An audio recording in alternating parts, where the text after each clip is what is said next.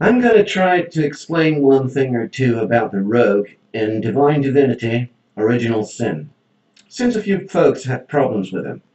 And some have found out how to exploit him to the most.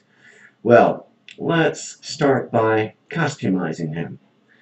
We will go into the abilities. I'll remove weapons. I never start with weapon skills. Don't need them. And skills, you'll need expert marksman and scoundrel.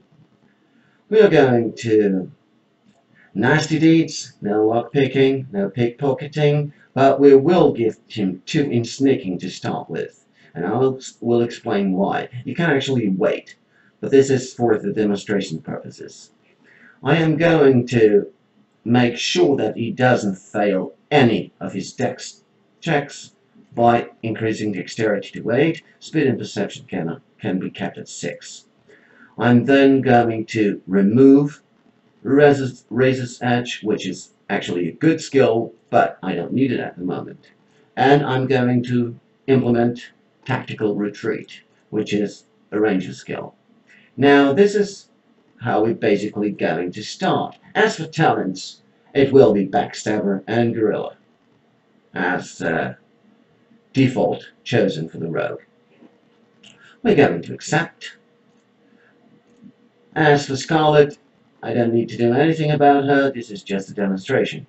So we will accept, yes, and we will skip the intro. Now hopefully this should work, but we will see. Okay, now we're going to unlink them, and we're going to go ahead with our rogue. I have a mod installed which makes him run faster. If that's cheating, then so be it. But it can be both a blessing and a curse in regard to trolls. Well, we should come upon the first baddies now, and there they are. Big bad man. He's gonna summon some skeletons. Come on.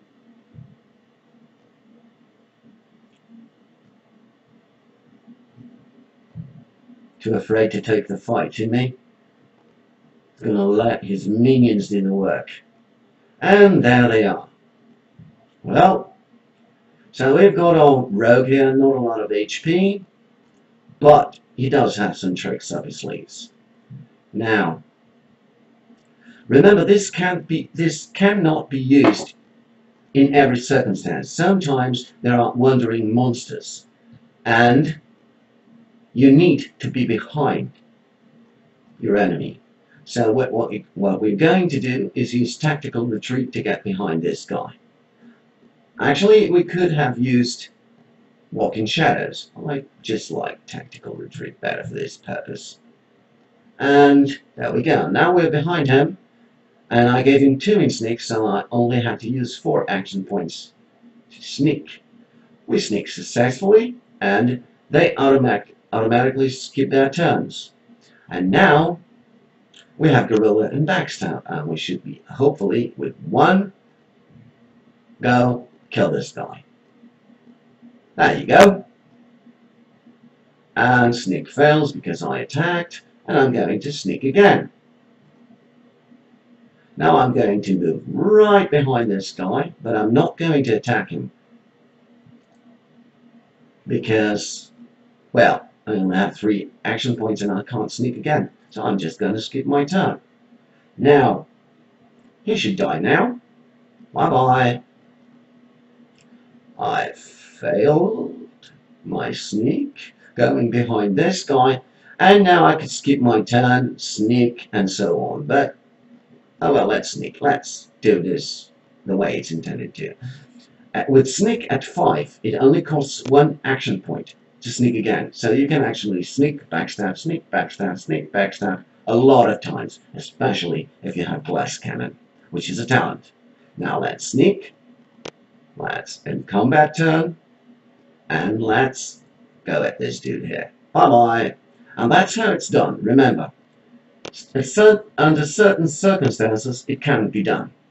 because of AoE effects and wandering enemies and so on. But if you can get behind a caster, either using tactical retreat or simple walk in shadows, and get behind the caster, go to sneak mode, then get your party to attack.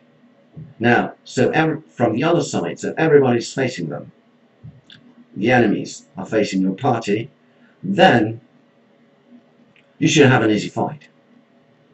Because he can take out the caster first and move to the next guy from behind. Well, and this were actually the basics. So thanks all folks for watching, and have a nice day.